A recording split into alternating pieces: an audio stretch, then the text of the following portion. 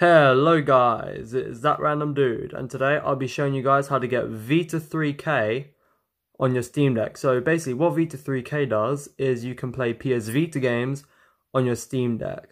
Now I won't be giving any links to any BIOS images or games or anything like that for copyright reasons, so yeah, but a quick Google search will help you with stuff like that.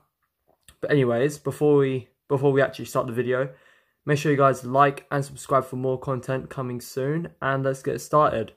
So what you will need is obviously your Steam Deck and an internet connection, and you need to put your Steam Deck in desktop mode.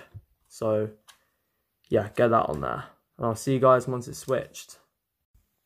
Okay, so now that you guys are on desktop mode, you want to go into Firefox and go to this website, Vita3k.org. I'll put this in the description where you can actually download the emulator. And from here, you want to go to Linux builds. So just click, grab from Linux. So yeah, so obviously I've already got it downloaded. So yeah, so once you've downloaded it, go onto your file manager, and it'll be here, Ubuntu latest.zip. Just extract that onto your downloads folder or wherever you want to go, and from there you'll see this Ubuntu latest. And you want to click Vita3k, so do that. You also want to add it to Steam if you want to play it in game mode. So from here you want to click select language, so I'll just click that. So emulator path, you can just tell that to Vita3k. Now firmware, this will take you to the PlayStation website, or you can download it from your folder, whichever you choose. Font package, I believe. Oh, okay. Yeah, so it'll just take you there, but I won't bother with that for now. And yeah, honestly, I wouldn't bother with any of these other things here, any other settings. So you've now completed initial setup. Vita3k is ready. So just okay, close out of that. So yeah, this is my user. Obviously, like, I have an account on here, so I've already got it set up. So yeah, now for installing games, you will have to get a PKG or VPK and the license, but I can't tell you guys where to find Vita Games, but quick Google search will help you with that easily.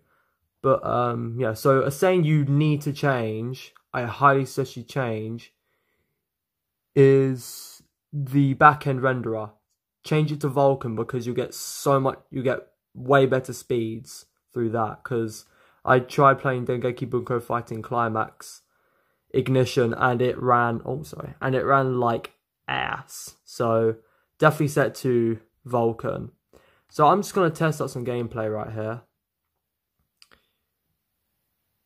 Now obviously it would be better in gaming mode because I also got all the controls set up, but I will show you a game running, or at least try to if I can get these controls. But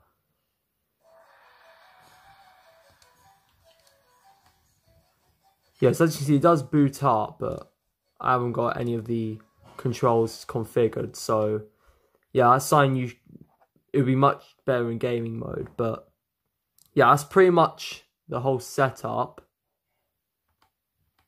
Oh god. That is pretty much the whole setup for Vita3k.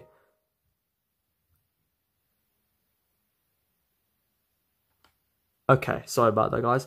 So that's pretty much the entire setup of Vita3k. So if you guys have any other questions, make sure to hit me up in the comment section below. And yeah, this is that random dude signing out. See ya.